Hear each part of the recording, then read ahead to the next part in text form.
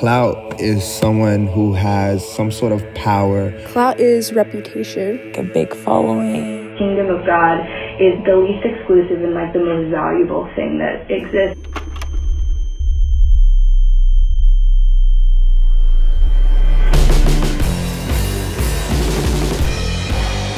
It puts you at a different standard, above the regular human being. We are called a chosen people and a royal priesthood, but we've done nothing to earn the title other than be born into royalty.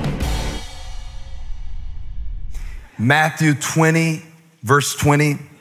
I'd love to say that I planned to start the year 2020 with Matthew 20, verse 20. I did not plan that. That maybe God did. That was coincidental. I'm not that smart, but God is. Matthew 20, 20 is the verse I want to start with today.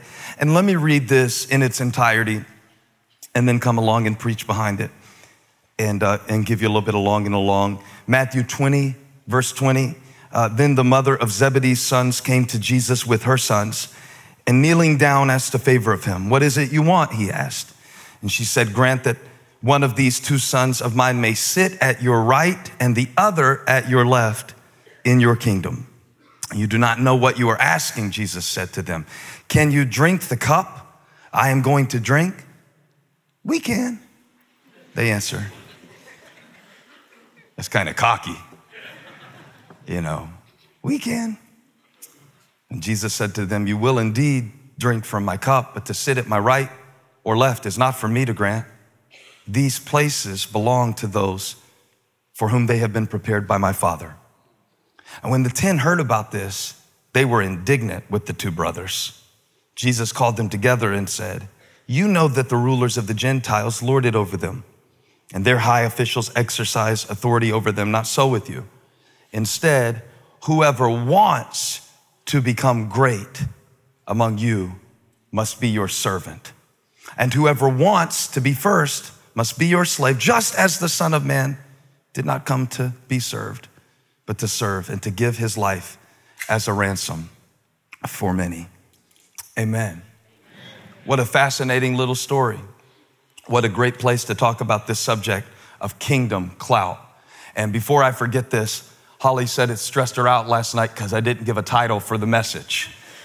She said she couldn't hardly listen to me or notice how attractive I look in this red track jacket because I didn't give a title. So for those OCD saints, this is Kingdom Clout Part 1.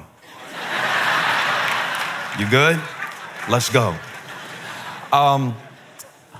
My series ideas don't come from brainstorming sessions. They come from conversations. And my favorite person to talk to about the sermons that I'm going to preach is not Bishop T.D. Jakes.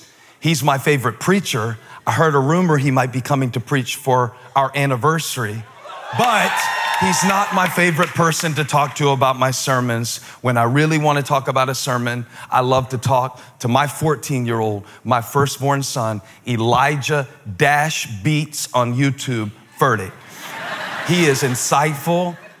He helps me to understand concepts really through his eyes and he has such a great way of getting excited about what I'm preaching. He gets it quick.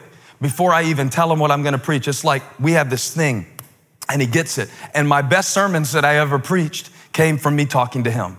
If I track them back, even if I go on YouTube, the highest sermons that people watch and say it helped me came from talking to him. And don't get any ideas that I'm gonna start giving you a cut or anything like that. But I really appreciate you earning your keep around the house because when you think about the ages of our children, it may help you to understand the subjects that I choose for my messages. 14, 12, and 8. Having a brilliant 14-year-old son affords you the ability to relive parts of your life through their eyes and really to give them advice that you didn't take when you were their age either. To tell them things, that they need to do that you didn't do. And so when Elijah started talking to me about clout chasers, and how people do anything for clout. I think he was quoting Offset or one of the other theologians from those three apostles. But he was saying how, clout chasing. Because listen, how many of y'all are like me? You're 38 years old or older. Things are so different now for kids. They really are. Like these days, kids are really obsessed with popularity. It's different than it was when we were kids. We were focused on serving God and making a difference in our world. These days, kids will do anything for clout. They're driven and obsessed by what people think about them. They spend their time trying to prove stuff to people who aren't even paying attention. It's different than it is. Wait a minute. For all of us who have ever said something stupid, like you shouldn't care what people think about you, that is the worst advice that you could ever give. Please care what people think about you. Please brush your teeth. Please wear deodorant. Please smile. Please be nice. It's okay to care what people think about you. It is not okay to be controlled by what people think about you.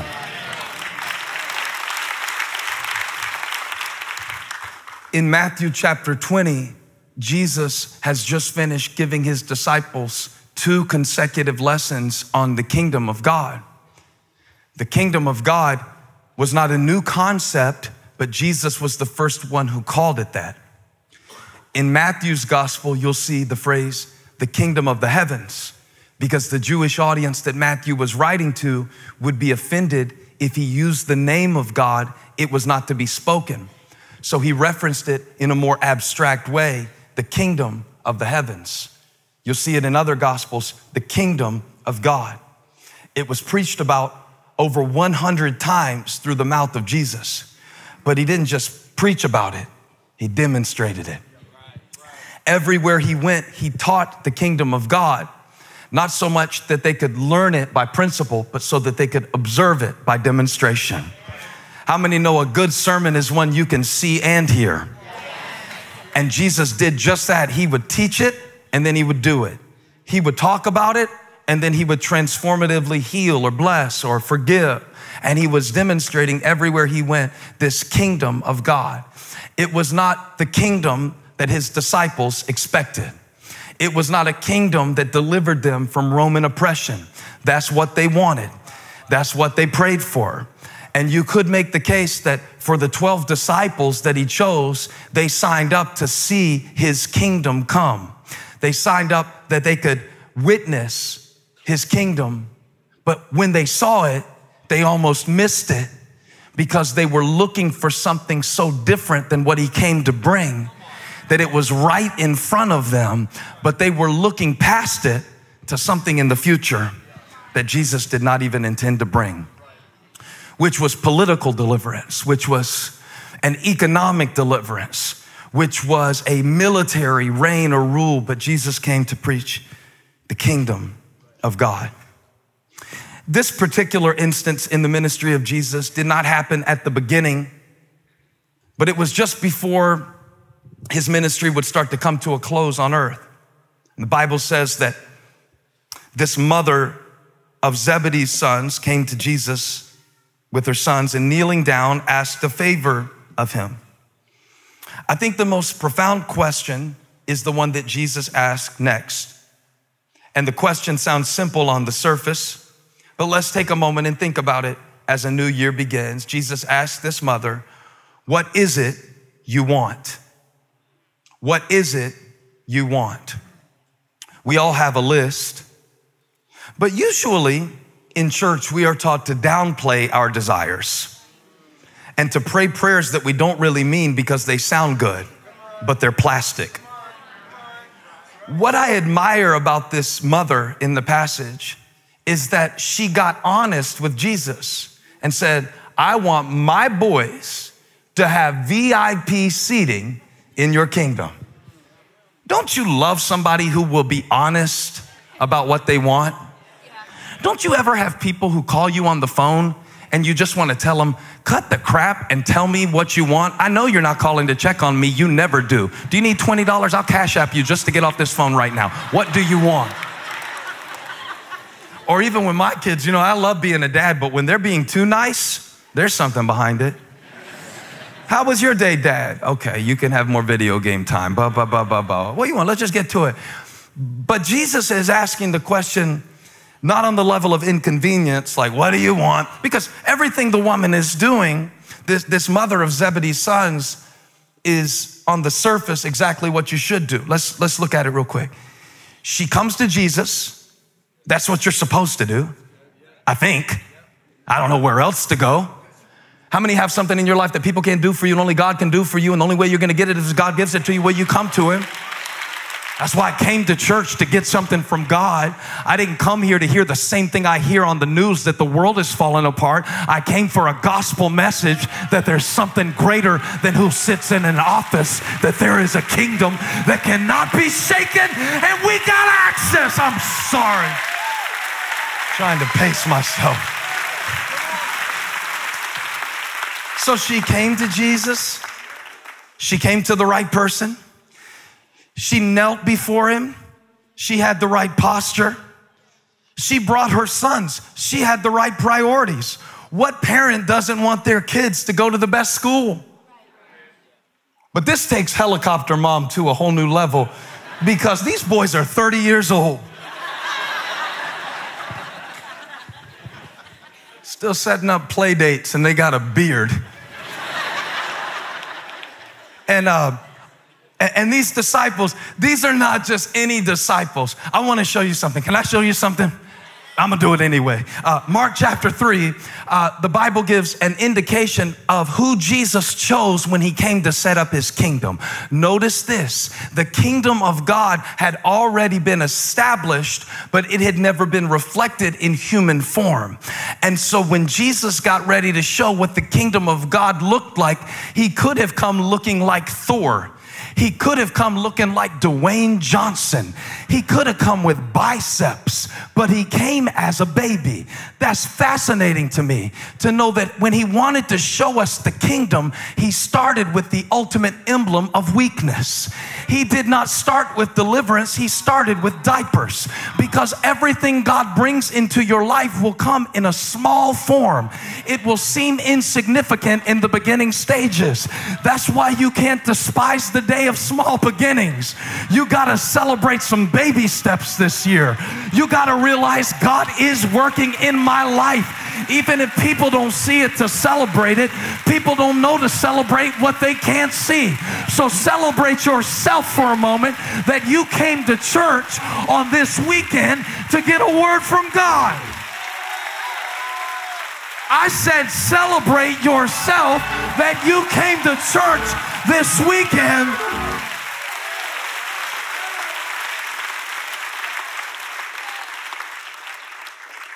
I need you to know that Jesus picks people who have problems. Peter, Andrew, James, and John. Look at this passage in Mark 3. And I still haven't gotten over this. So if I read it slow, it's to keep from getting choked up. Because I am someone who struggles a lot of times with believing that God chose me. And when I read this about how Jesus was calling his disciples to establish his kingdom, he didn't go to a seminary. He went to the sea, found 4 fishermen. The first 4, Peter, Andrew, James, and John. And it says it in Mark chapter 3 in such a beautiful way, that Jesus went up on a mountainside and called to him those he wanted. And they came to him. And he appointed 12, designating them apostles, that they might be with him and that he might send them out to preach and to have authority, to drive out demons. I said to have authority, not just to get attention. We live in a time where people don't know the difference between attention and authority. Can I preach like I'm 65? It's embarrassing to me that we have created a generational perspective that doesn't know the difference between greatness and fame.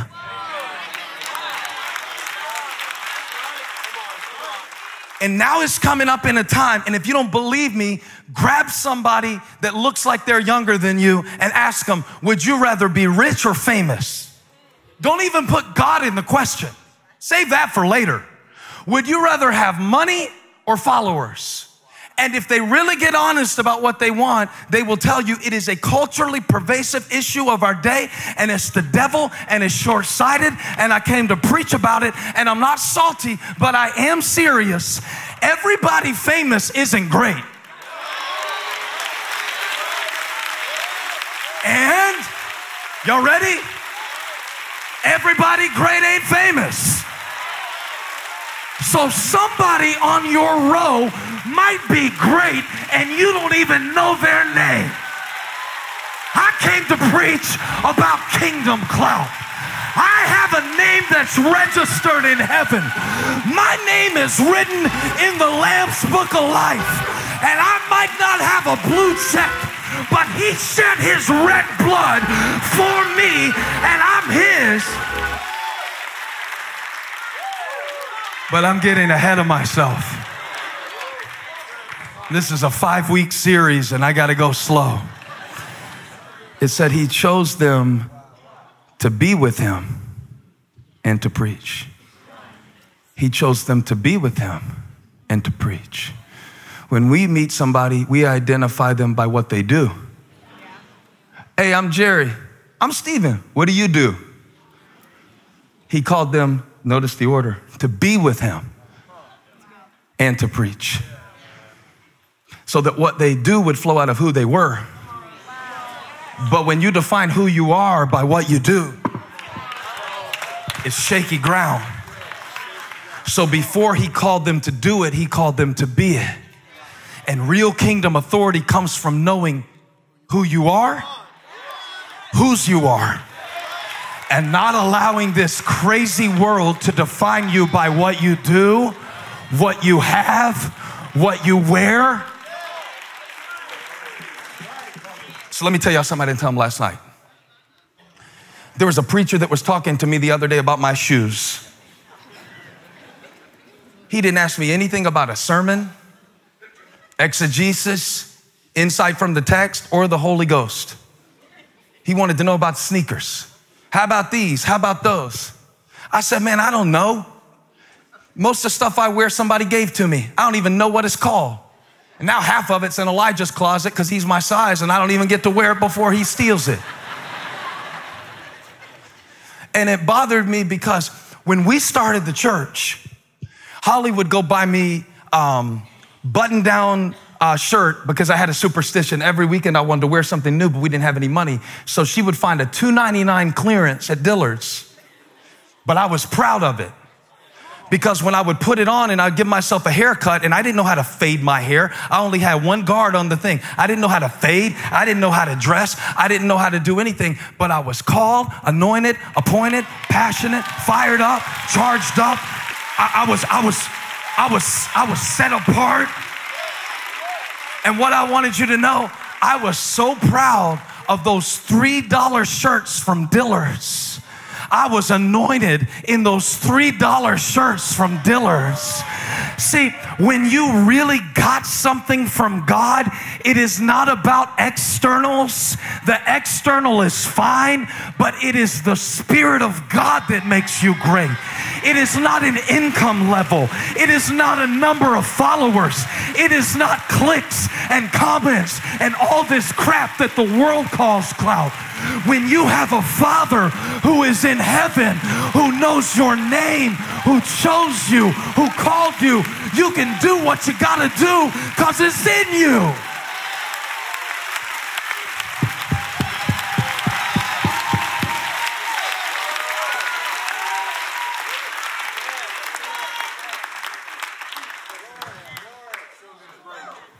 And he called to him those he wanted. Did you see that? He called those he wanted. He called those he wanted because God has options. There's a difference between having clout and being chosen. Clout, people can give it. They can take it away. Hosanna! Hosanna! Crucify him.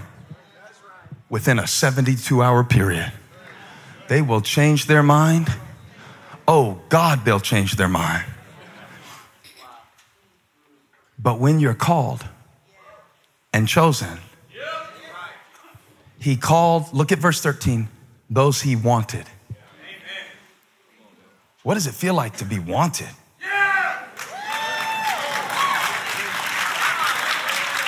Like that. See how happy you get? See, God has options. Sometimes you don't. Be honest. Sometimes you hang out with people because they were the only one available.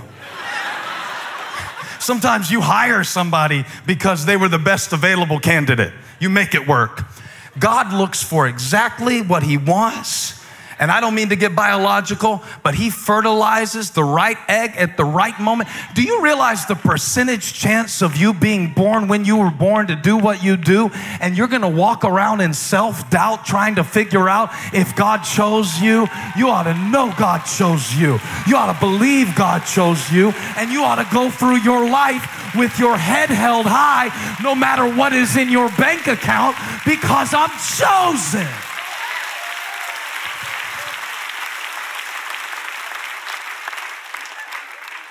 Where's Eric? I know he had to sit in the back today because he used to always tell them because they would make fun of him for being adopted when we were in high school. And he'd say, my parents picked me, yours got stuck.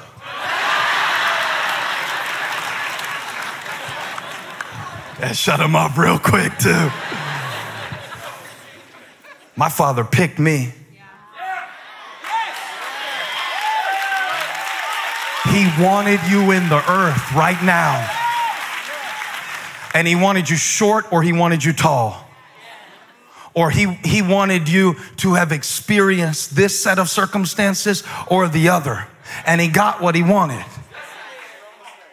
And he called what he wanted. He called what he wanted. Beautiful, man. Let's stay in it for a moment. Sometimes we rush past stuff too quick. Who did he choose? It lists them. No, I'm talking about the 12 disciples, not you right now. It gives a list. These are the 12. Everybody say 12. 22 minutes to do this. Y'all pray for me, all right? We'll pick it up next week. I'll do what I can do this week, clear the parking lot so we don't have any fist fights, and then we'll come back next week. Come every week for this series. We're going to build on it.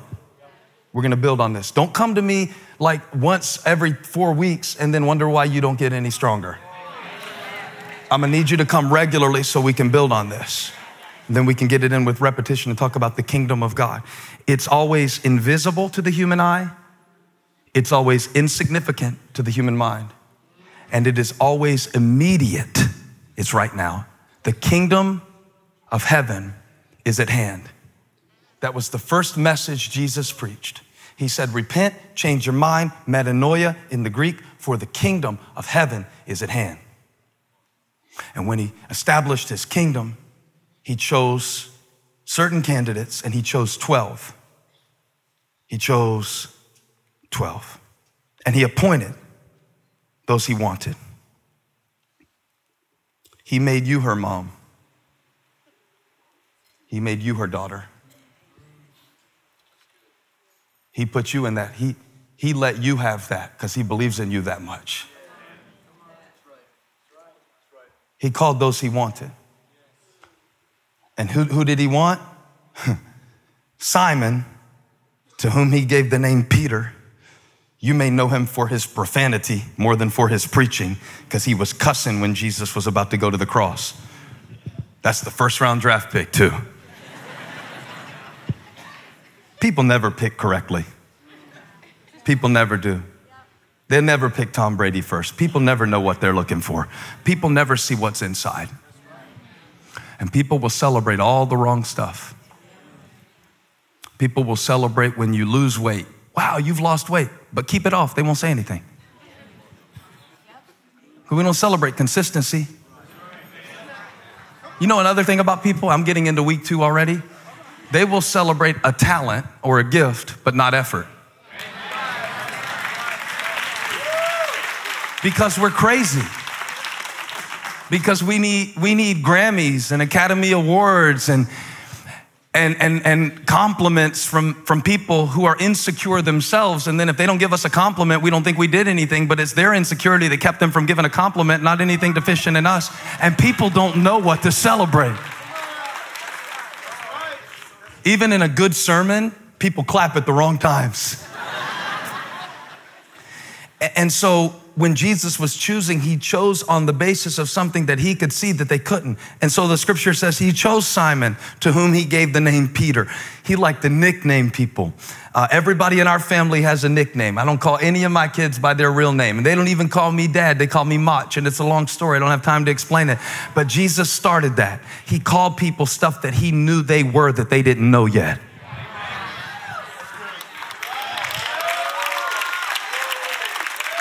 So he'll call you righteous while you're still struggling with addiction. So he'll call you an influencer when nobody else knows your name. So he will call you great when the world will trample over you to get what they think is great. And he called those he wanted, and he called them to be with him. And when he called them, he called Simon, and he said, you're Peter, Petros, rock. You're something I can build on.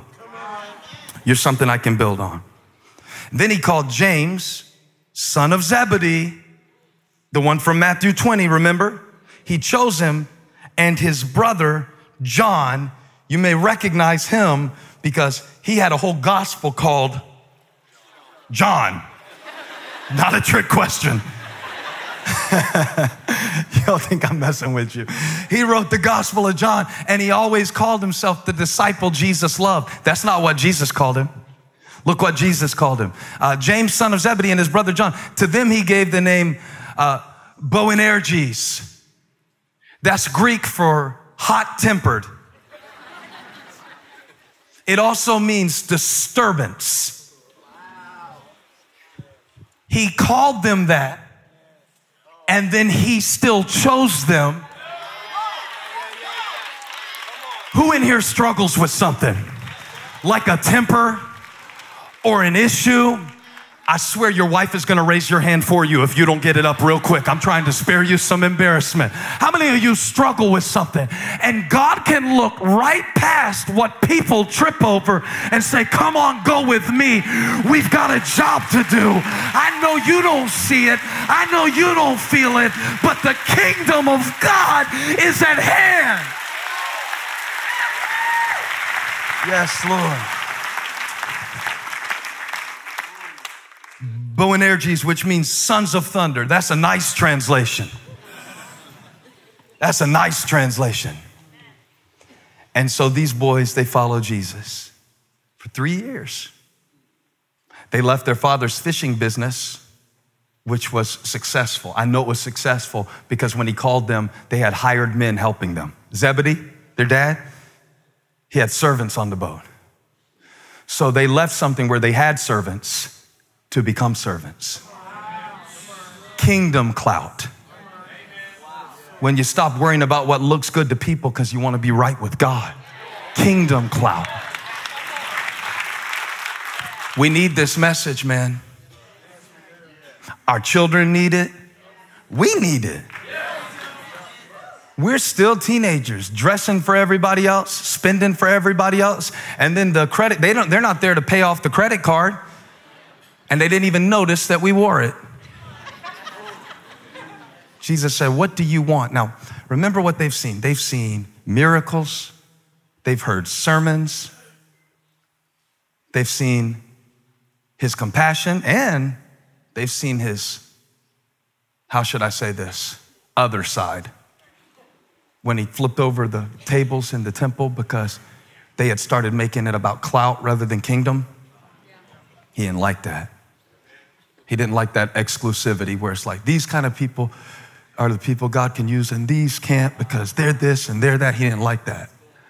And he taught them and showed them. But then, just before the last week of his life, James and John and their mom come to Jesus. And they're like, we want you to give us VIP seating in the kingdom. At least that's how I always read it. But I realized something, that it wasn't just important what they asked for. Listen to me. You can't understand what they asked unless you understand when they asked it.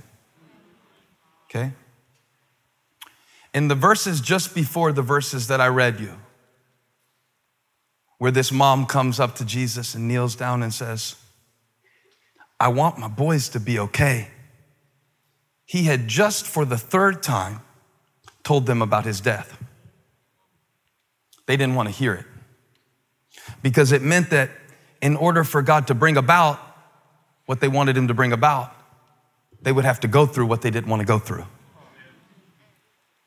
And when he talked about the cross, he did it in dramatic language, but they couldn't hear it. They didn't want to hear it. They rejected it. They rejected that message because it did not fit with their expectation of what the kingdom would be. When God does something in our life that does not conform with our expectation of how we wanted him to work, we will tend to reject it. When someone that God wants to use is raised up in our life that we don't really have different values than the world, because we think that in order for the gospel to go forward, we need celebrities to get saved. That's the kingdoms of this world, not the kingdom of our God. God calls the known and the unknown. And I need to preach this message because just Friday, I went to Cheesecake Factory. It's been a minute since I did that. And one reason I quit going is the menu gives me a panic attack. It's so big. It's like, y'all remember Encyclopedia Britannica? The menu is like chapter 7, verse 3 on the, yeah. So, but after we ordered, and let me tell you, we're talking about choosing. You got options at Cheesecake Factory. 17 different kinds of ways to die early and all of that. But when we finished eating, we were sitting there a moment and I was telling Elijah, Kingdom Clout, I'm so excited. He's like, me too. It's going to be awesome. What's going to be the first message? And the server, not the one that had taken care of us during the meal, but somebody I had noticed a few times, and we both talked about it. He just had something special about him. Both of us noticed. And he came over and said, I don't want to disturb you, but this meal, I've been the whole time, thank you. He said that our messages have helped him, encouraged him, and somehow he thought that would bother me to tell me that. I was like, oh man, thank you thank you, man. That means the world, really does. And he went to walk away. He's like, I don't want to bother. I said, no, come on. What was your name? He said his name. He said, my name is Mike, but I'm nobody.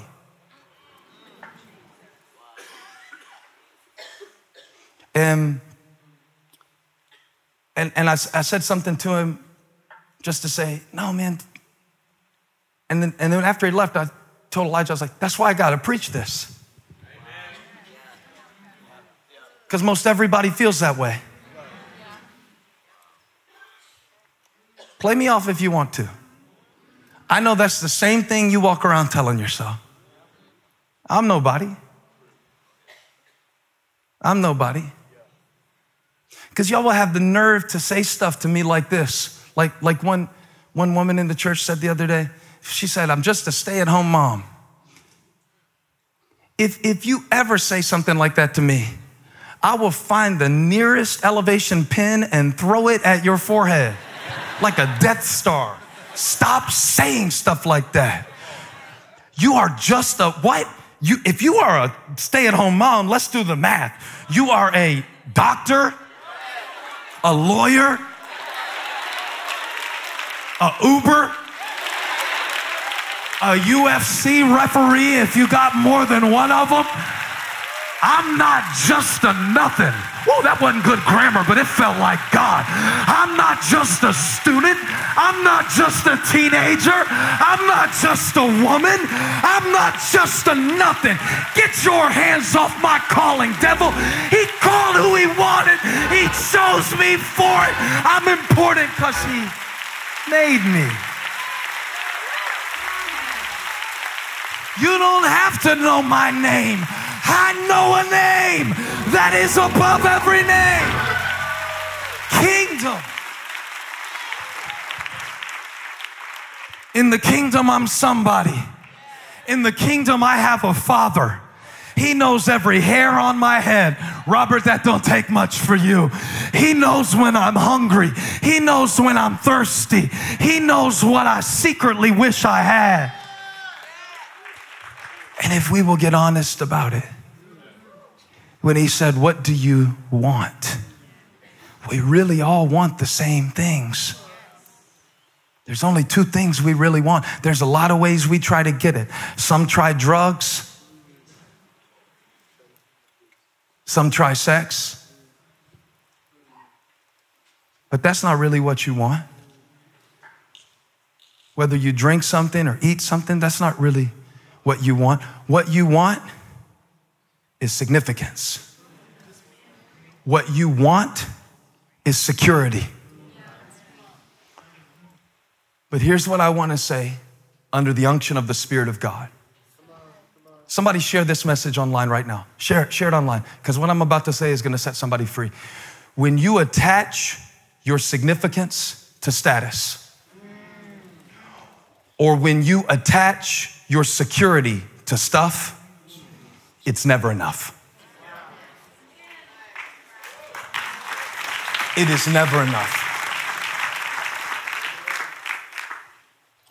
So if it's 4 figures, 5 figures, 6 figures, 7 figures, 8 figures, if you get it, you'll be worried about losing it if you have to have it to make you somebody. I'm not mad. I've got an Instagram account too. Post on it and swipe up about it and share it with a friend. But if I need that to be me, it's just a matter of time. And I'll prove it to you. Out of all the fishermen in the Sea of Galilee, Jesus chose 4. Okay? Out of those 4, he had a favorite 3. Andrew didn't even make the 3. He's the one that brought Peter to Jesus. Some of us will be defined not by what we do, but what we empower others to do. And it will be the greatest contribution of our lives. Somebody shout about that. Yeah. You don't even know. You don't even know how God is using you. That parking dude out there this morning jumping up and down, he made me so happy to preach to you. He didn't even know. He was doing all this stuff, all this throwing up stuff. I didn't know what he was doing. It made me happy. Helped me preach. You don't know, because the kingdom of this world only celebrates what is seen.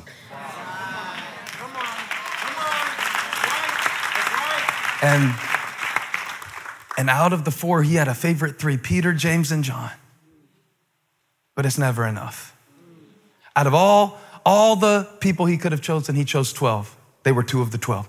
Out of the 12 that he chose, there were 3. They were 2 of the 3. But it's not enough. It's never enough. So they come to him and they're like, Mom, you do it. You know all the ways we used to mask our real motives? Mom. Now, it's not so much what they asked, it's when they asked it. He had just told them, I'm going to the cross. I used to think they were selfish. They weren't selfish. They were scared.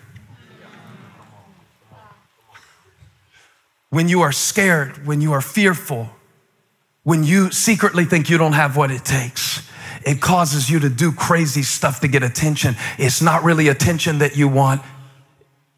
It's intimacy. This is getting good. This is getting good. Let's do this series for the rest of the year. It's not really to be noticed, it's to be known.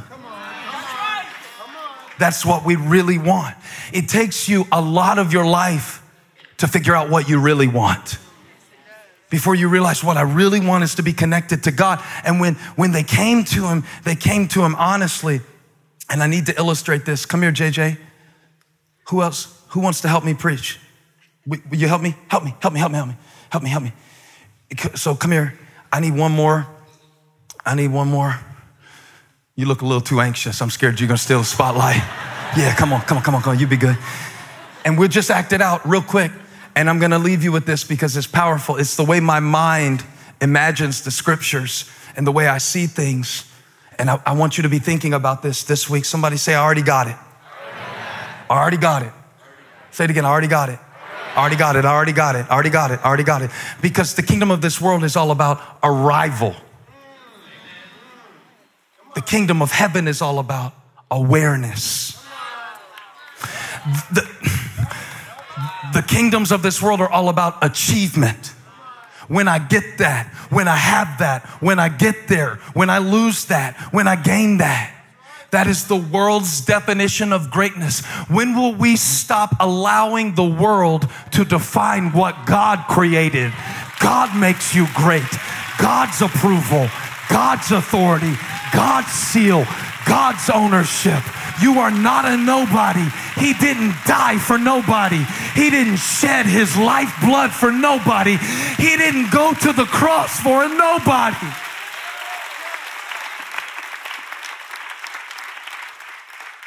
And the way I saw it, look here, you be over here, you be Jesus. Just for this illustration. Don't go home with this. Just be Jesus for 3 minutes. Can I show you something? It was powerful to me how I read it. Both of y'all come here. You be James, you stay there, Jesus. I felt weird saying that. You know what I mean, Lord. He said, Matthew recorded it like this. He said, this mother, I'll be the mom, you be the boys, brought her sons to Jesus. She knelt, they stood, said, I need you to do something for me. My deepest desire is that these boys will be okay. And in your kingdom that you've been preaching about and demonstrating that you came to establish, I need you to make sure that one gets at your right, one gets at your left. I read the text so many times before realizing that at the moment that she asked for this, she brought her boys to Jesus. And when she said, will you grant that my boys can stand at your right and your left? At the moment that she asked that, they were already there.